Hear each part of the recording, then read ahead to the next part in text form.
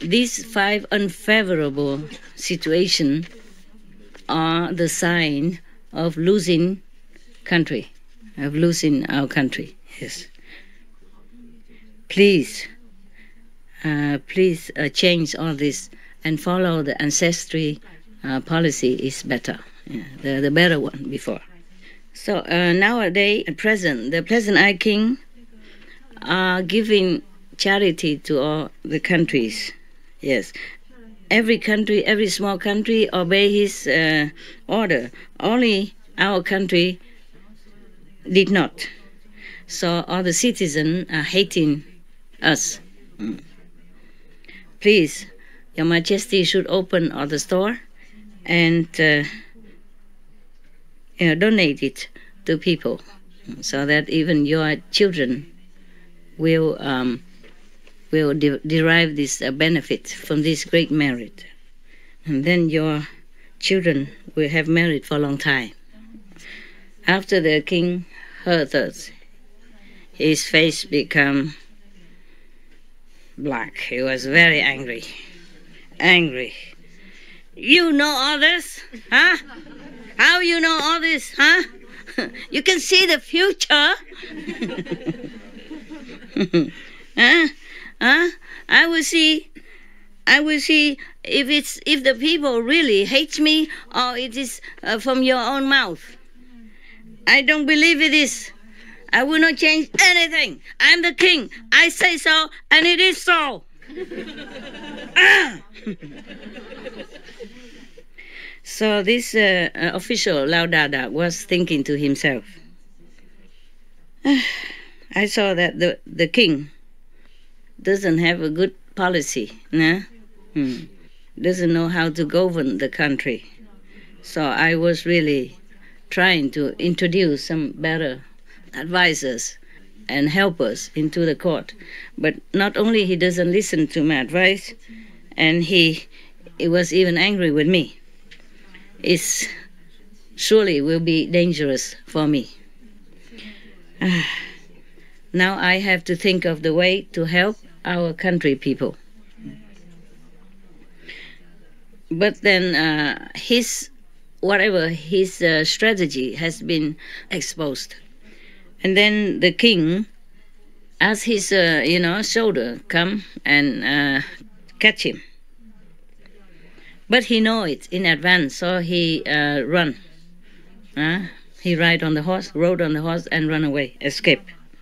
The soldier follow him on his heel, and he has to turn back and kill 18 people, and the rest was scared and run away. The rest of the soldiers. Yes. These officials, the good, virtuous official, went to the pleasant eye country and come in to have audience with the king. The king was very happy to receive him, and then he see that this court officer is very eloquent, very good, very clear, and every answer, everything, he knows a lot.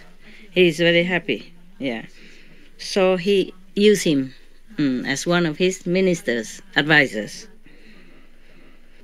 And then after a while, they became more close. He became more close with the king, Pleasant Eyes, and then he slowly told the king, Pleasant Eye, about his former king, about how bad he was and all that. Okay, and then the Pleasant King asked his ministers, this country, does it belong to under my rule or not? And they say yes, Your Majesty. But they mostly ignore us. They never visit or have a diplomatic tie too much. They don't even care what you say. They don't obey your order. So Lao Dabak, then the official that escaped, new officials said, Your Majesty, this king is very, very stubborn and very ignorant. He is also indulging in sensual, sexual pleasure. Every citizen hates him and thinking of him like an enemy. So please, if you give me enough shoulders, I will go there and destroy him. And the pleasant king, okay. Say American, huh? Okay. Give him a lot of shoulders and,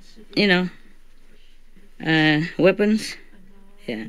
And order many other countries, smaller countries, come help him also. And one of the neighboring country to this bad king came and secretly told him about that. So he was very scared, the bad king, very scared. He came and wear a very tattered clothes, tried to escape. He was kind of hiding, He don't wear the king clothes anymore. He just wears some tattered clothes and hiding, very, very secret place. Do you still have this ginger tea like yesterday? Today, do you make ginger tea? Same? Can I have some later? I can been coughing. How come I don't have ginger tea? I want ginger tea like everybody else. It's okay. Maybe later.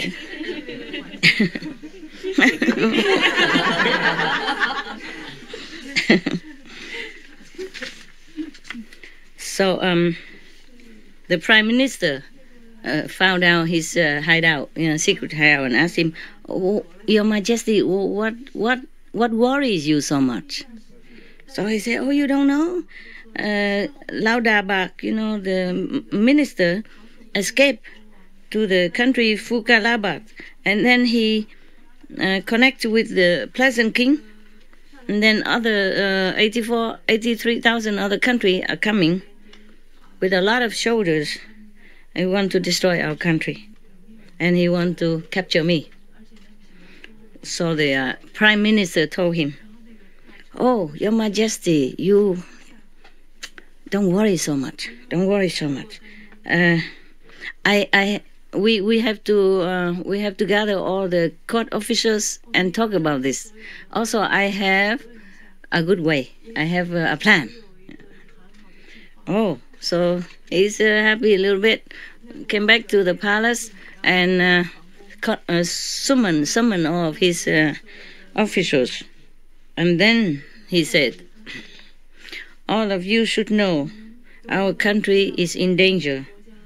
The pleasant king shoulders are coming. How are we going to what? Face it. How are we going to fight them?" Oh, everybody talk one way or another, nothing. You're used to this. It's usual. It's normal with a king who doesn't know how to use good people, and who just like to listen to sweet talk and keep all this sweet tongue around. Tongue cannot do anything much when a country is in danger. No, so not surprised. Nobody has any good idea. Yeah. So the prime minister came up and said, "I heard that the king Pleasant Eyes has a vow like this. Yeah. Except his parents, he will not give away. Everything else he will give. He will give even his country, his throne, his kingdom, his royalty,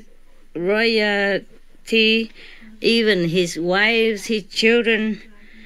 Anybody asks anything, he will give. Except asking for his parents, then he won't give. Anything else he give."